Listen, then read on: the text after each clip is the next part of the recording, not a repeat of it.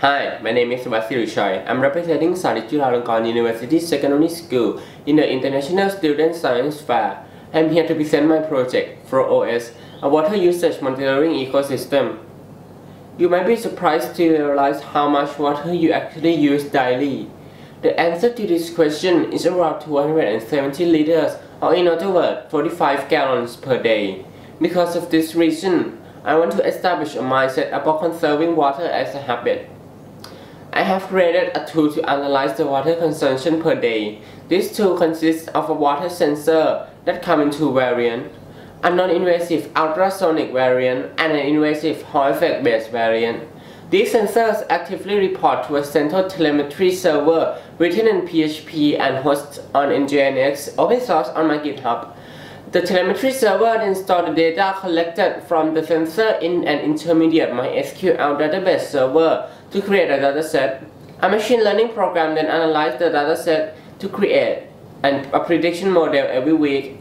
Every weekend, the dataset is dumped into an HADOOP HDFS to improve the predictive model. The invasive water sensor works by utilizing the Hall effect principle. A magnet is attached to a rotor shaft in a measuring pipe, and when fluid flows through the pipe, the magnet induces a pulse of current in the wire that can be detected using the microcontroller's interrupt vector. The non-invasive water sensor, however, works by sending a vibration through the water and measuring a deviation distance from the source. This distance can be used to calculate the flow rate of the fluid, and with integral we can calculate the volume from flow rate and time.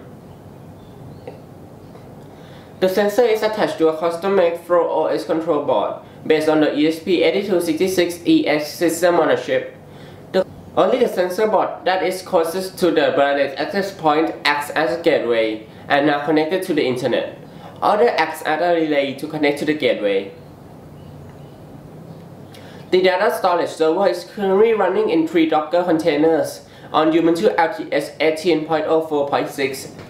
The first container contains an Nginx plus PHP application that has a data recording script installed on it to record the data coming from the sensor to our second container, a MySQL database container that stores the data coming from the PHP script in a data table for further analysis.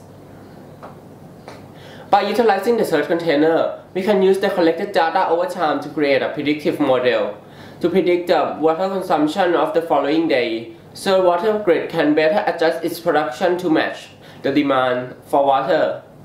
This way, water production can be more efficient.